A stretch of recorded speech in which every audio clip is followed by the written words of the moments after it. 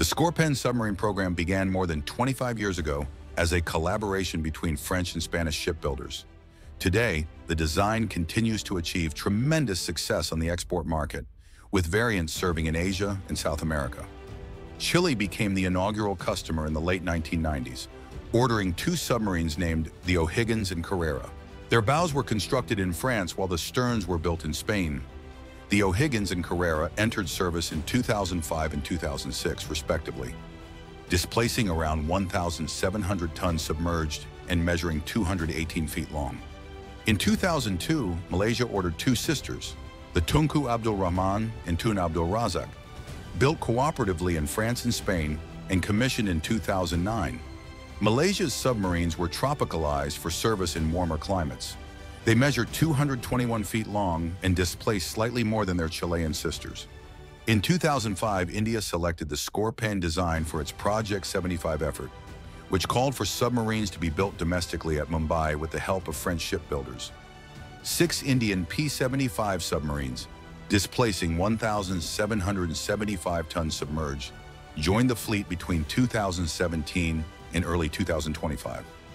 They are named the Kalvari, Kanderi, Karanj, Vela, Vagir, and Vagshir. These 6 Indian Project 75 submarines reportedly will be retrofitted with air-independent propulsion, AIP, during extensive midlife refits, beginning with the Kalvari. India is currently finalizing plans to build 3 more modified Scorpène submarines for delivery from the early 2030s. These are expected to be larger than the earlier P-75 Kalvari class and will be built from the outset with AIP.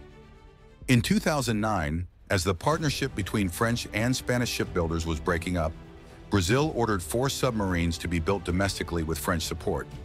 The first of these Brazilian submarines, the Riachuelo, entered service in September 2022, and the Humaitá was commissioned in January 2024. The third submarine, the Tonelero, was launched in March 2024 for delivery later this year. The fourth ship, Almirante Karam, will be launched in 2025. Brazil's Riachuelo class is the largest of the Scorpène designs. These submarines measure 236 feet long with a displacement of around 2,000 tons. The increased size accommodates a larger crew, additional food, and more fuel storage for longer patrols over greater distances. A fifth Riachuelo-class submarine, to be named the Álvaro Alberto, is expected to be significantly larger, displacing around 6,000 tons and measuring 328 feet. This variant will accommodate nuclear propulsion, becoming Brazil's first nuclear-powered attack submarine, SSN. The future Brazilian SSN is expected to launch in the late 2020s and enter service by the mid-2030s. Last year, Indonesia became the latest customer, ordering 2 evolved Scorpènes to be built in Surabaya with cooperation from France. These submarines, to commission beginning in 2033, will be fitted with lithium-ion batteries. All Scorpène submarine variants carry state-of-the-art sensors and electronics. Crew size ranges from 31 to 35, and the boats are fitted with 6 21-inch bow torpedo tubes. Maximum armament includes a loadout of up to 18 heavyweight torpedoes and anti-ship missiles.